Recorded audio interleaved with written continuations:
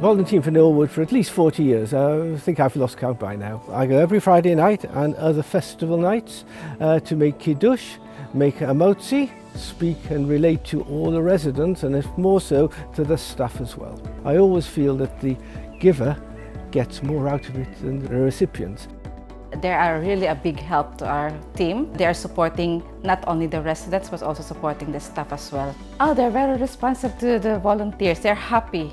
They're very happy that they're seeing different faces. Not only the staff that they can see all the time, but they have other faces that they can interact with. They are very kind.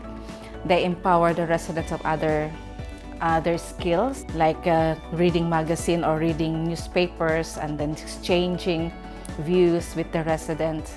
We've been called in to help and volunteer our time to come and help the grounds, upkeep some of the gardening, and also provide our services however best we can. With Norwood, I believe we have a partnership in where we're going to be coming for this full year once every month, and that way the whole team, finance team of Pinewood can rotate and be coming here, maybe 4 or 5 people each time. Generally trying to help upkeep the site and to make the place as comfortable as possible for its residents. And the experience itself is incredibly rewarding, knowing that you're giving back to especially the people around you inside of a corporate time space. We're neighbors, so it's definitely really good that J&J can come to these corporate days and do CSR days in the local community to a neighboring organization. I wasn't aware of Norwood until of these CSR days in the local community, even though we're so close. So having that kind of awareness being brought around within the company and widerly is really, really